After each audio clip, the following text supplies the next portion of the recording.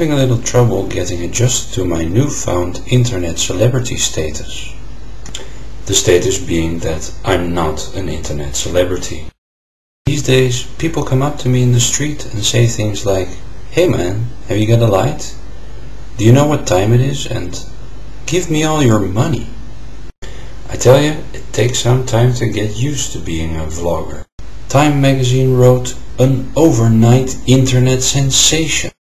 Wired said, "The web will never be the same again."